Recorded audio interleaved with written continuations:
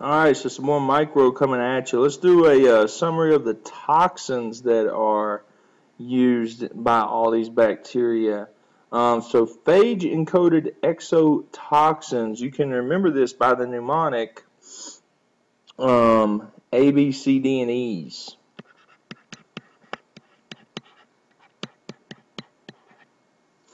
And that's group A strep, botulism, cholera toxin, diphtheria toxin, E. coli hemorrhagic or enterohemorrhagic E. coli, which is a sugar-like toxin.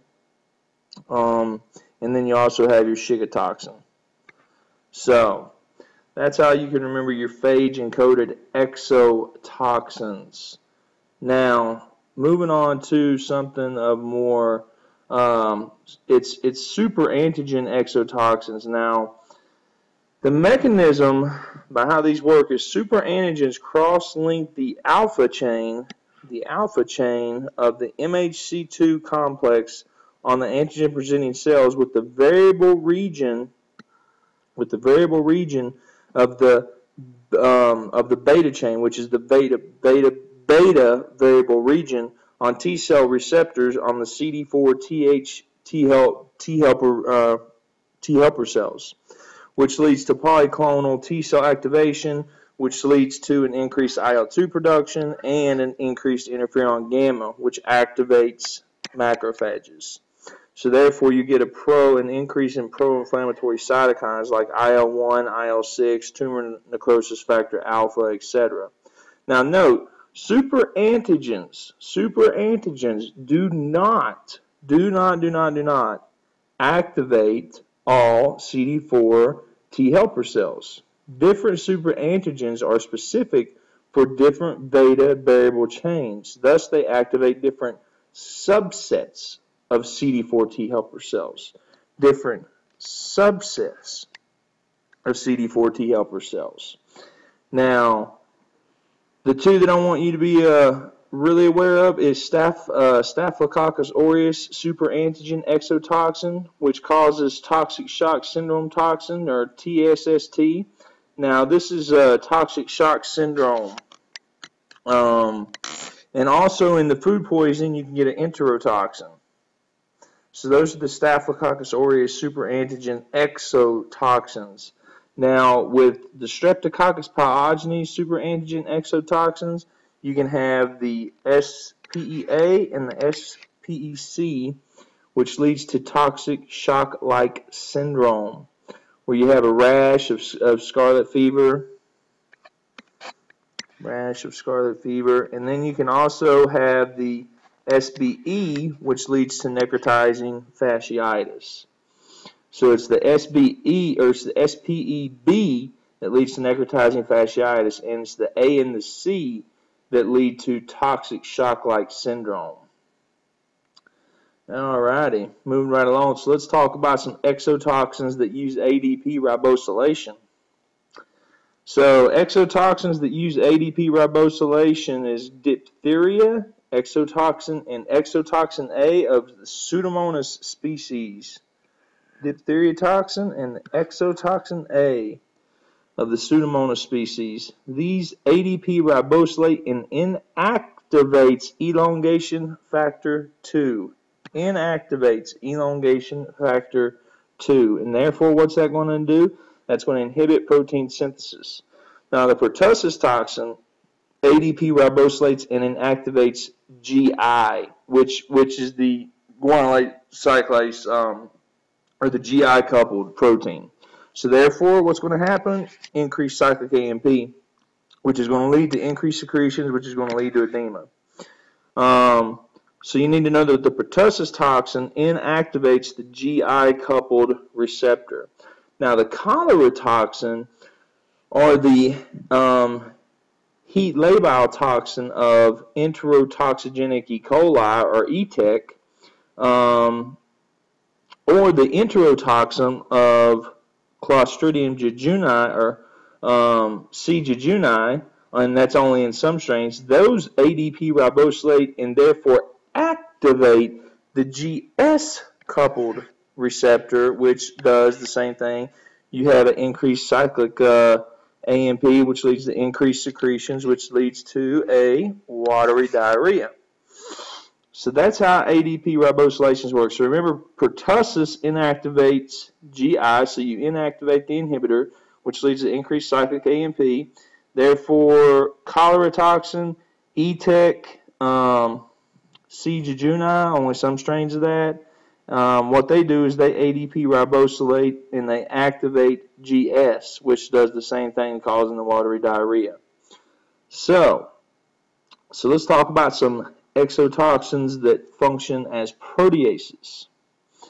Now, the first one is botulism toxin and tetanus toxin, are also known as tetanospasmin.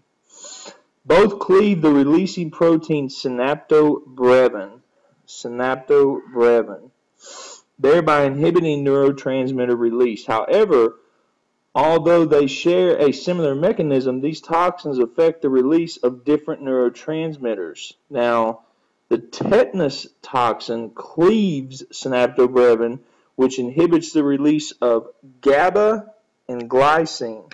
Now, GABA, both of these are inhibitory neurotransmitters, but GABA is the main inhibitory neurotransmitter in the brain. Glycine is the main neuroinhibitory transmitter in the spinal cord. Okay? Now, what does the botulism toxin do? It also cleaves synaptobrevin. It inhibits the release of acetylcholine. Okay?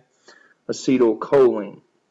Now, you have lethal factor of Bacillus anthracis, which cleaves MAP kinases required for cellular division, thereby disrupting cellular division. You have exfoliating of Staphylococcus aureus, which cleaves desmoglein of skin. Therefore, that leads to staphylococcal scalded skin syndrome.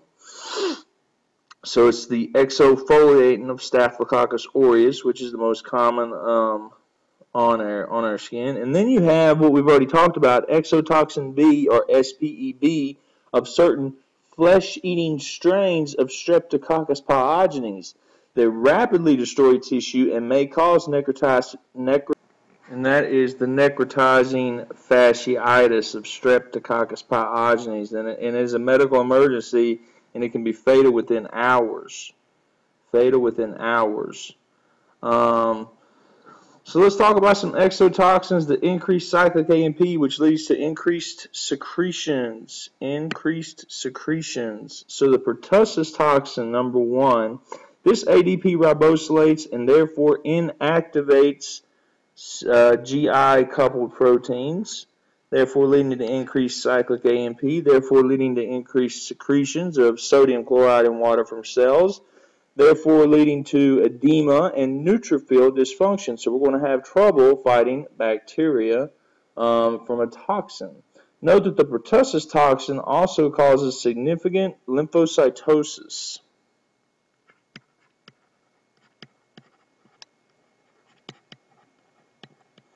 Significant lymphocytosis by inhibiting chemokine receptors.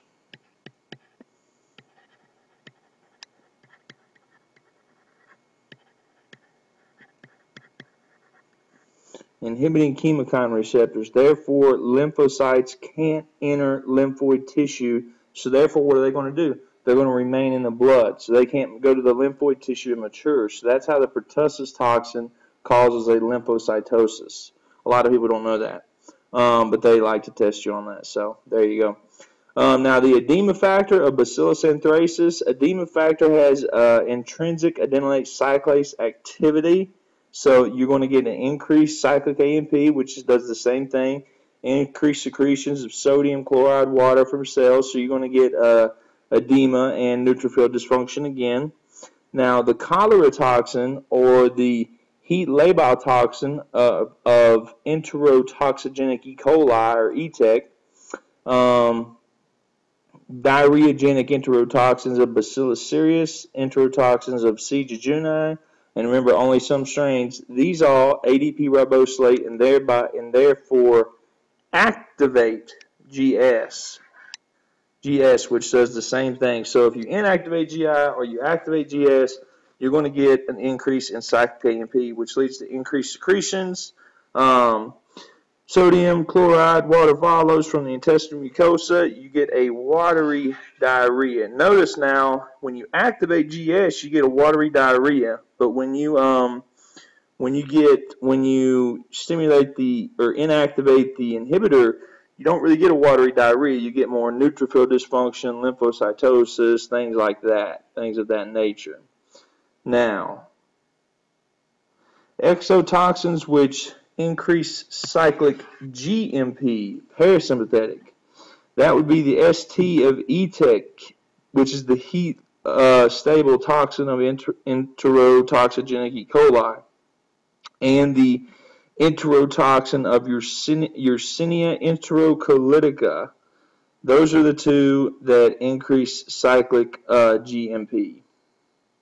So, exotoxins which inhibit protein synthesis. This is your Diphtheria toxin, your exotoxin A of the Pseudomonas species. These ADP-ribosylate and therefore inactivate elongation factor 2, inhibiting ultimately protein synthesis. Now you also got the virotoxin, which is a sugar-like toxin of enterohemorrhagic E. coli or EHEC. Now the sugar toxin of the Shigella species degrades the 28S rRNA, and it prevents the binding of the tRNA to the 60S ribosomal subunit. And therefore, what's it do? It inhibits protein synthesis. So that's all you got to remember.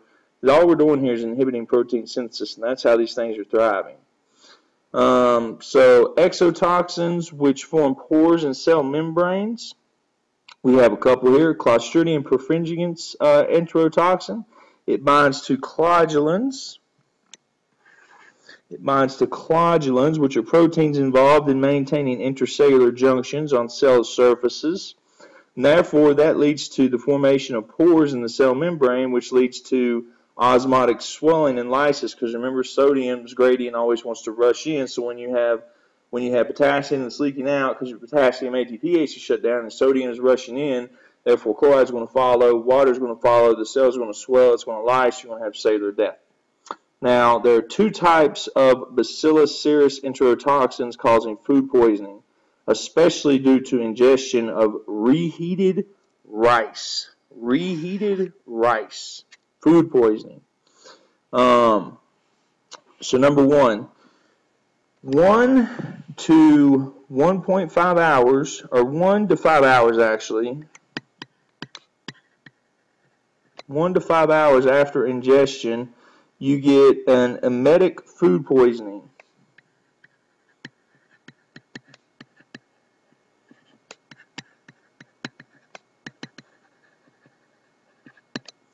You get an emetic food poisoning, which is basically nausea and vomiting, due to the heat-stable emetic enterotoxin, or ETE, heat-stable emetic enterotoxin, which is elaborated by Bacillus cereus. Now, ETE forms pores in cell membranes, which leads to osmotic swelling and lysis, and therefore, guess what? Cellular death. Now, that's within 1 to 5 hours. If it's been 15 to 20 hours, this leads, after ingestion, this leads to diarrheal food poisoning.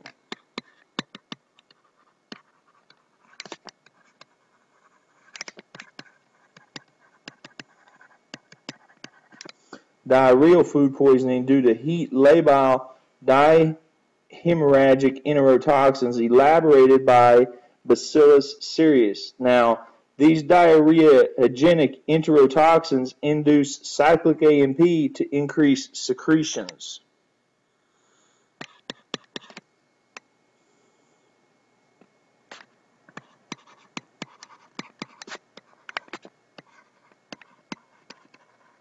And that's been the theme with all these toxins. If you don't know, just pick cyclic AMP is going to be up somehow.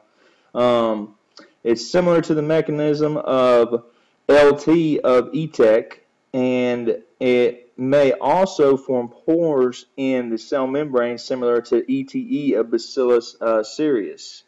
So we have two more to talk about, and that is two exotoxins of Clostridium difficile. Now we have exotoxin A, which is an enterotoxin of Clostridium difficile. These are chemoattractants.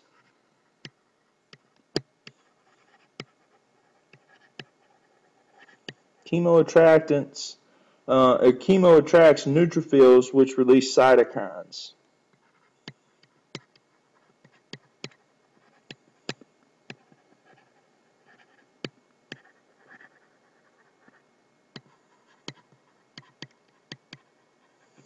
Which release cytokines, which leads to mucosal inflammation.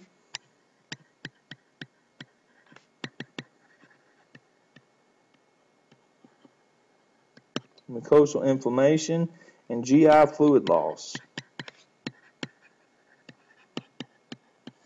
Now we also have the exotoxin B, which is a cytotoxin of Clostridium difficile. This disrupts the cytoskeleton by depolymerizing actin filaments.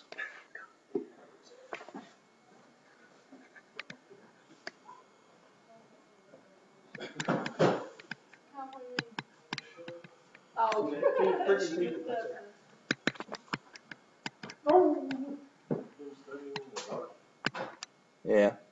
What happens is this leads to GI mucosal cell death, which leads to pseudomembranous colitis.